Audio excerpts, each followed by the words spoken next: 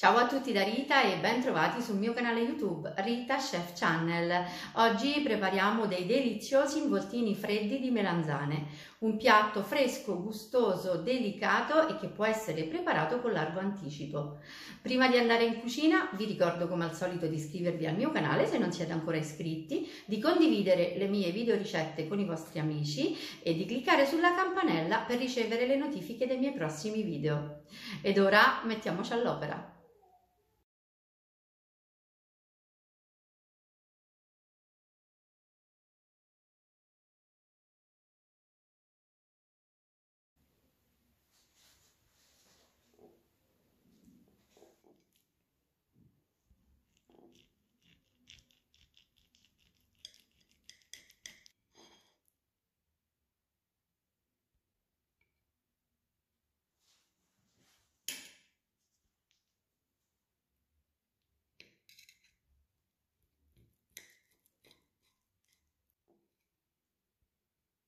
Per prima cosa dobbiamo affettare le melanzane. Andremo a spennellare le melanzane con dell'olio al basilico. Qui nella ciotolina vedete olio extravergine di oliva.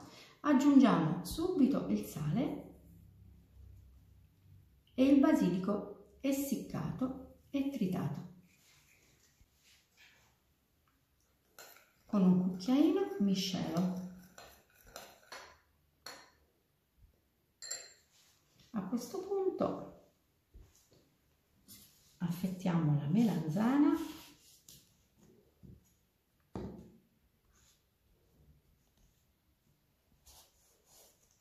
io spunto entrambe le estremità.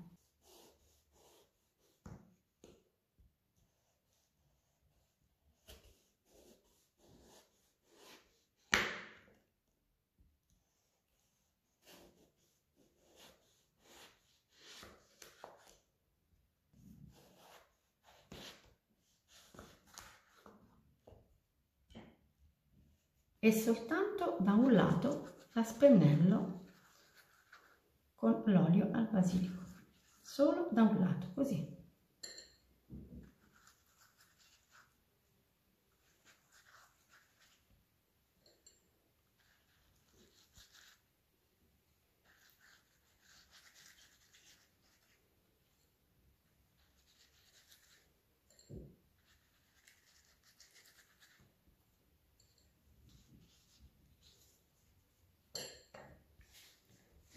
Ripeto la stessa cosa per le altre melanzane.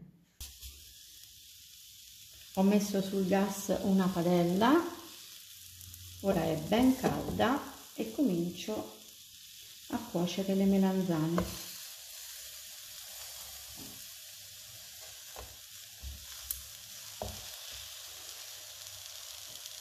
Le lascerò cuocere 2 minuti per lato. 2 minuti sono trascorsi e ora le giriamo.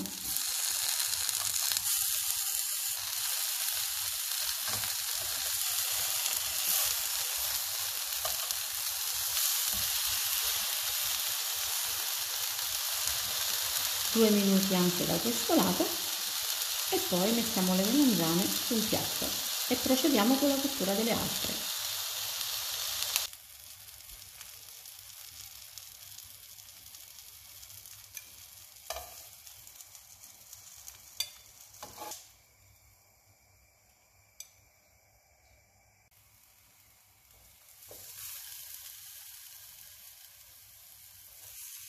Ho terminato di cuocere le melanzane e le ho anche lasciate raffreddare. Nel frattempo, per il ripieno degli involtini, ho preparato del formaggio fresco spalmabile, dello stracchino, della bresaola e dell'arrosto di pollo. Una fetta di melanzana.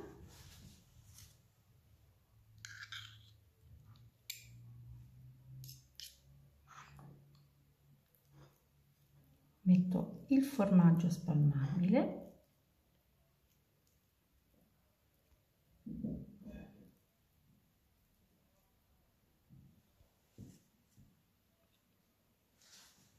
una fetta di bresaola e poi arrotolo semplicemente.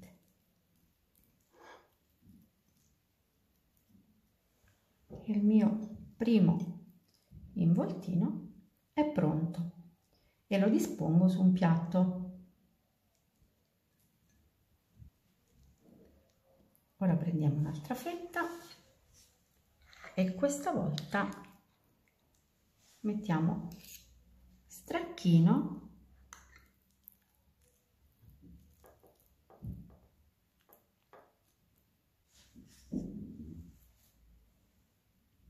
e arrosto di pollo e procediamo allo stesso modo arrotolando.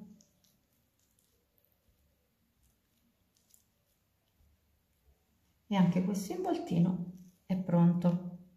Proseguo così per la preparazione di tutti gli altri. Gli involtini sono pronti e adesso possiamo preparare un piatto da portata. Qui vedete della rucola e dei pomodorini. Io metto la rucola sulla base del piatto.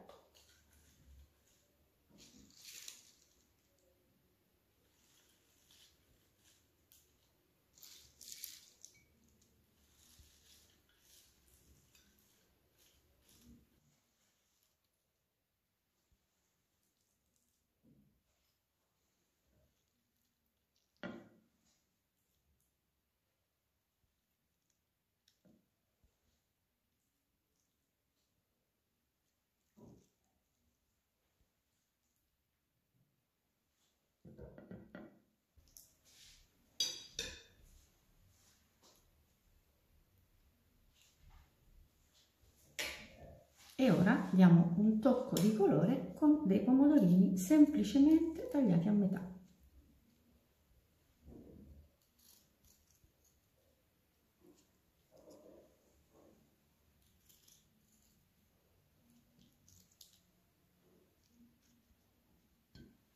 Davvero niente di più semplice e fresco. Un piatto che può essere preparato in anticipo e gustato a nostro piacere. Bene, anche per oggi è tutto. Io spero che questi involtini di melanzane siano stati di vostro gradimento e se così sarà attendo un vostro like e come di consueto io vi do appuntamento alla mia prossima videoricetta.